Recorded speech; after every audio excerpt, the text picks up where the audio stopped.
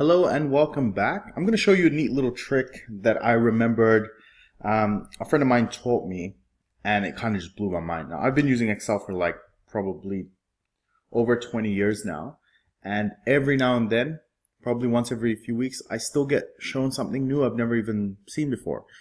So that's kind of the beauty of Excel, that you never really run out of things to learn, different ways to do the same thing, but also completely brand new ways to look at information and how to manage it.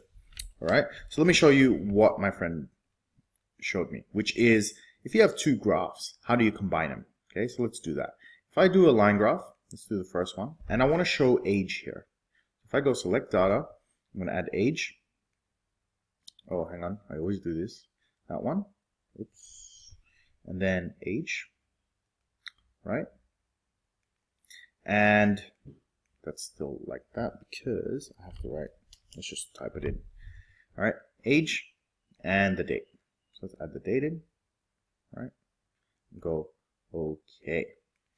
All right, then I'm just going to do another line graph like so, and this time I'm going to put sales. Okay, so we go select data. We're going to go sales. Okay, then we're going to go edit.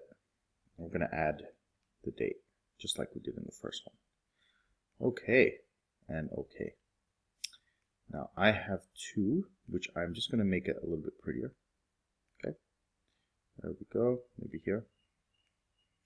Right, and now how do I put these two lines on the same graph? The way you do it is you select the line on one of them, you can go home, you can go copy, select the other one, and then you paste.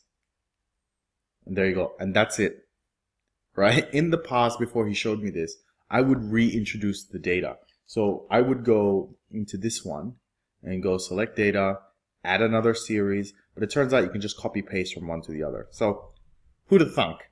Hope you enjoyed. See you at the next video. Don't forget to subscribe.